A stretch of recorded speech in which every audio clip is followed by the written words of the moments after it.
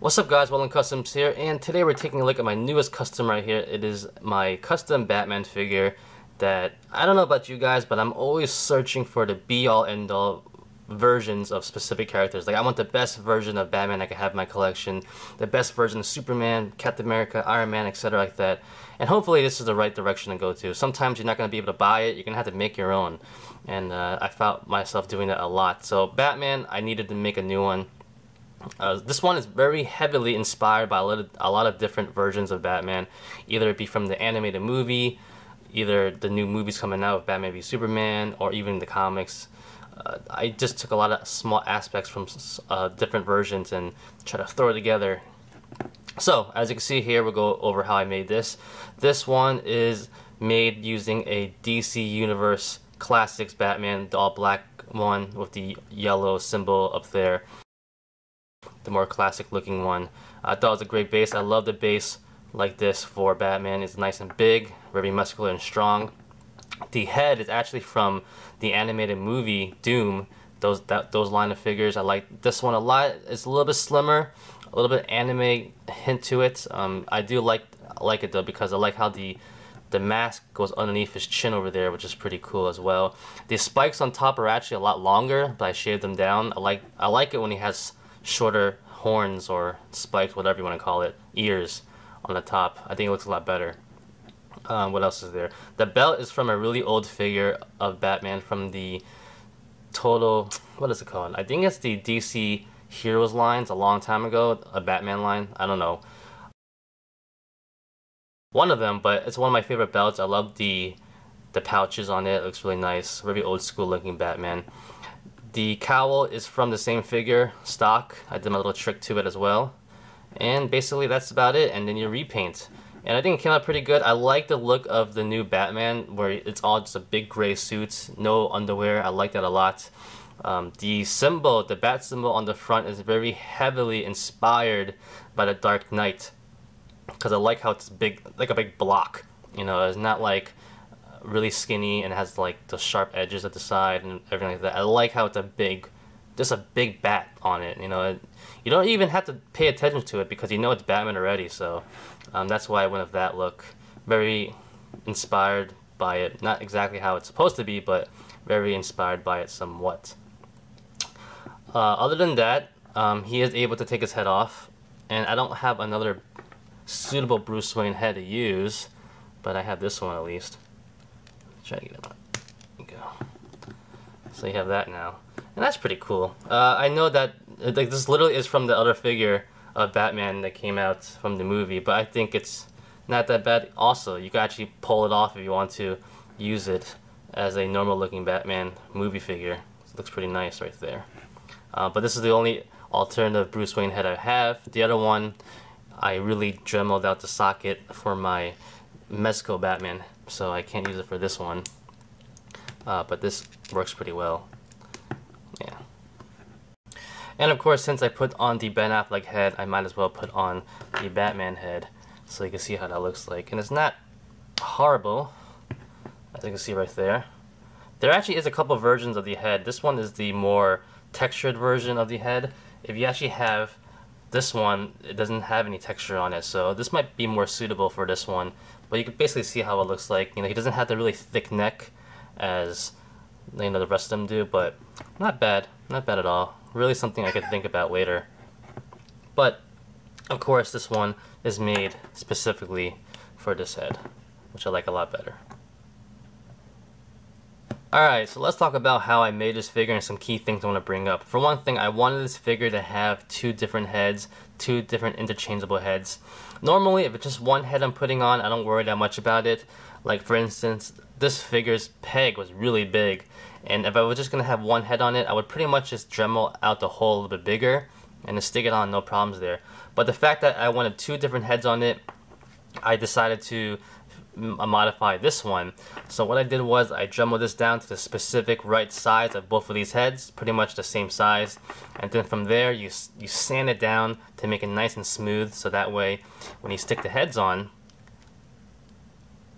they go on nice and smoothly, or at least easier. you know, when you do this, it's not the easiest process because you have to get it the right size. You don't want to over Dremel it. If you over Dremel it and make it too small, the heads will just pretty much dangle in there and it won't look good. So always take your time doing it. You know, I myself wasn't the best at it in the beginning. Of course, the more I do it, the easier it got and better I got at it, like anything else. So, you know, the only thing I can say is take your time if you're going to try doing it. Maybe try it on certain figures you don't care about just to get the feel of it, your own technique. You know, you'll get better at it. So the next thing is the bat symbol. The bat symbol I love a lot. You can kind of tell it has a nice texture to it right there. See that? So what I used for this specifically was gaffer's tape. The gaffer's tape, if you don't know what it is a great tape used by photographers. It's very strong tape. Also, the sticky residue on it is great because it's so durable and long lasting, and also it leaves no residue as well. A lot of photographers use this tape because the fact that you can stick it on something and put it down, and if you want to move it, you just peel it off and stick it back on something else because the stickiness on this tape is just ridiculous. And the fact it leaves no residue and it comes right off.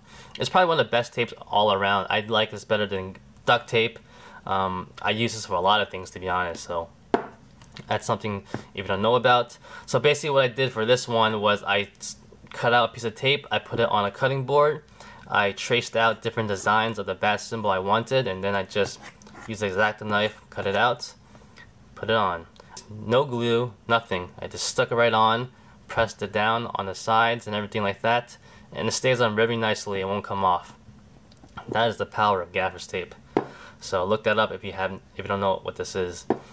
The next thing is the paint job. So the paint work, if I didn't say before, I like how it turned out. So like I said, I just wanted the figure to have all of the muscles coming out, and I like the fact that he's not perfect looking. You know, if I wanted to, I can make it all gray, and it's not no problems there. But I wanted to have a little bit of black coming out, especially in the muscles, a little bit grittiness on the sides, especially in the legs.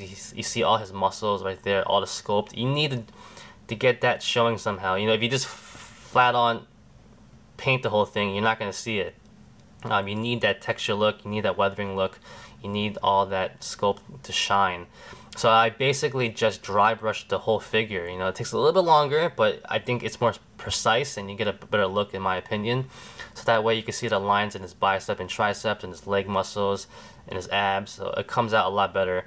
And like I said before, I like the grittiness look to it. You know, it's not perfectly gray. You see a little bit black shading here and there, a little black in the shoulders.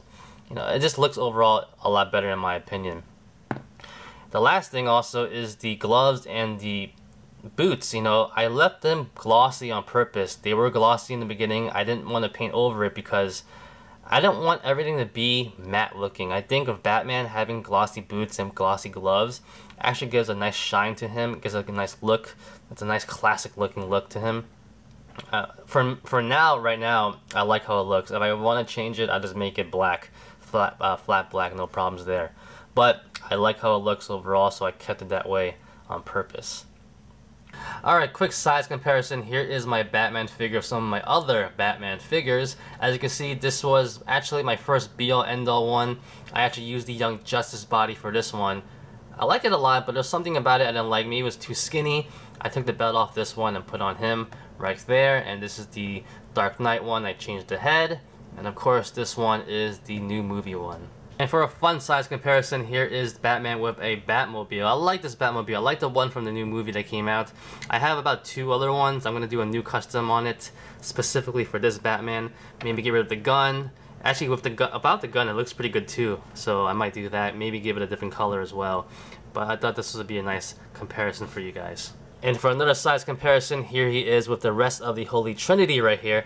As you can tell, I'm a big fan of the whole animated look, or you know, the new movies coming out. I think they look pretty good, and I like how this looks right here. And last but not least, here he is with some of my other DC figures. So I liked how this one came out. I think is a great mesh between different versions of Batman. I didn't go over articulation because it's a standard DC Universe Classics figure, so you pretty much know how it is. If anything else, it has a great ab joint, unlike the new one. So It's a great figure to use as a base. I'm really happy how my Batman turned out. And that's about it, guys. Thank you for watching. I hope you liked the video. And like always, comment, criticize, subscribe, do whatever you want to pay attention. Follow me on Facebook, Twitter, and Instagram at wildlandcustoms.com. If you liked the video, get a thumbs up. Peace!